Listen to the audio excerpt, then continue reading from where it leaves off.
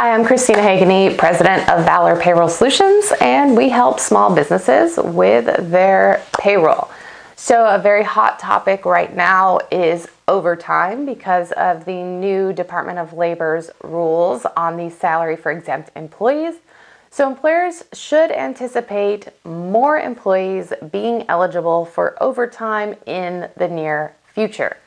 So with non-exempt employees, so employees that are not exempt from FLSA's rules regarding overtime, the overtime is 1.5 times the regular rate of pay. Now, employers often mistakenly think that they can just take the pay rate, multiply it by 1.5, and multiply that by the overtime hours, and there is your overtime.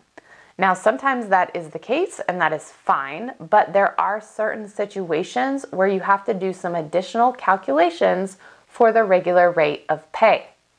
The regular rate of pay includes compensation for all services rendered. So, if an employee has multiple pay rates, this is one example where the employer will have to calculate an overtime premium rate. The way that you do that is you pay all of the hours, including overtime hours, at the rate of pay. So if an employee has 2 jobs and they work 20 hours at rate 1 and 25 hours at rate 2, that is a total of 45 hours. So we do have 5 hours of overtime here in the mix. But to pay this employee, you'll pay 20 hours times the regular rate for that job. You'll pay 25 hours at the regular rate for that job. And then you will take all of the compensation for those 45 hours, divide it by the total hours worked, which is 45 in this case, and that is your regular rate of pay. Now you take that regular rate of pay, you multiply it by 0.5, and you multiply that by the overtime hours to get the overtime premium pay. So in that calculation, you are taking a blended rate to get the regular rate of pay. You reduce it in half because overtime is 1.5 times the regular rate of pay, but they have already received 1 times for all hours worked. So we just need the additional 0.5 times at the overtime premium rate, and then you multiply that by the hours of overtime, and there's your overtime premium. In the payroll system, this can look weird. In this example, you would have a total of 50 hours on the check, 20 at rate 1, 25 at rate 2, and then 5 at overtime premium. But the payroll system should be able to not count those additional 5 hours and know that it's just for the purposes of overtime calculation. Another way that employers may have to actually calculate the regular rate of pay is if an employee receives a non-discretionary bonus. So non-discretionary bonus is one where there's a set calculation, it is tied to the employee's work or performance, and it is anticipated by the employee. So if you have a non-discretionary bonus, you have to add that into the total pay before you divide by the number of hours to get that regular rate of pay. So if an employee has an extra $200, you have to multiply the rate of pay times the hours worked plus the non-discretionary bonus, divide that total by the total hours worked. That is your regular rate of pay, and now you can go ahead and calculate that overtime premium. So again, if the employee only has 1 rate of pay and does not have any non-discretionary bonuses, overtime can be as simple as 1.5 times the hourly rate times the number of overtime hours worked. But if an employee has different rates of pay or receives non-discretionary bonuses, you do have to factor everything in and take the total compensation divided by the total hours worked. That is your true regular rate of pay, and that is the rate that you use for the overtime premium calculation. Depending on what payroll system you have, this may be easier in some systems than in others. You may have to go outside of the system to manually calculate this and input it. It just depends. But at the end of the day, you as the employer are responsible for ensuring that your non-exempt employees are being paid overtime premium at their regular rate of pay, which again is inclusive of all pay that they receive for services rendered.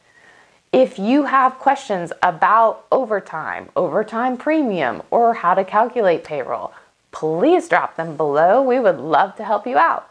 You can also always find us online at valorpayrollsolutions.com.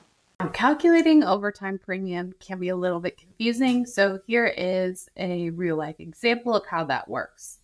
So we're going to use just one work week to make it simple. So if we have an employee and they work 25 hours and they make $10 an hour, and then maybe they work another 25 hours and they make $12 an hour at that second job, they have a total of 50 hours, and their gross pay for 1 times the work, so paying everything at the $10 or $12 an hour, is $550. The regular rate of pay in this example, we have a pay rate of $10, a pay rate of $12, and 25 hours at each. So the regular rate of pay is $11 an hour, which is right in the middle, which makes sense. It's pretty clear in this example. Then we take the regular rate of pay, $11 an hour, multiply by 0.5, because we've already paid everything at 1 times their rate of pay, and overtime is 1.5. And then we're going to multiply that regular rate of pay times 0.5 times 10, because they have 50 hours, which is 10 overtime hours. So we have 550 times 10 is $55. Now, if the employee also had a non-discretionary bonus during the same period, and you factor that in, as you can see, that does change the regular rate of pay, which then also changes the amount of overtime premium that they're going to receive. So again, if an employee works 2 different pay rates, that is going to trigger an overtime premium calculation with a blended rate, because the regular rate of pay is the total compensation for all hours worked, all services rendered. Or if they have a non-discretionary bonus, you would also have to factor that in. So if this employee only had 1 pay rate and they worked 50 hours at $10 an hour, you can see our regular rate is $10. There's nothing to factor in here. But if they had a non-discretionary bonus, that is going to add to the gross pay. And again, the regular rate of pay is the total pay divided by the hours, and that is your regular rate of pay. So in this example, you can see the regular rate of pay went from $10 an hour to $14 with that non-discretionary bonus. Now, the non-discretionary bonus has to be factored in for the period of which it was earned, which makes it even more complicated. But the important thing here to remember is that it is not as simple as 1.5 times the pay rate. If the employee has multiple pay rates, or if they are receiving a non-discretionary bonus, you do have to factor everything in and actually calculate that regular rate of pay before you can actually go and calculate the overtime premium. So hopefully seeing this in real life helps. We'll do one more. So maybe we have 30 hours at $12 an hour and 15 at $15 an hour. So here our regular rate of pay is going to be $13 an hour, making $32.50 the overtime premium. Again, those non-discretionary bonuses definitely affect the pay rate, so make sure you are including those in your overtime premium calculation. If you're curious about what these formulas look like here, the gross pay is just going to be hours worked times pay rate plus hours worked times pay rate plus the non-discretionary bonus. That is your gross pay. The regular rate of pay is just going to be the gross pay divided by hours worked, so the sum of A and C. And then the overtime premium, kind of a crazy formula here. So in this case, we have if the total hours worked are greater than 40, then we're going to take 0.5 times the regular rate times the total hours worked minus 40, because we're only paying for the overtime hours. If the employee doesn't work over 40 hours in a work week, then you don't have overtime and you don't have an overtime premium calculation, and that would be $0. Don't be jealous of what I do for a living. It's always fun, but we know this is not the easiest thing for business owners to figure out. You're probably busy doing other things. So if we can help, let us know. That's what we're here for.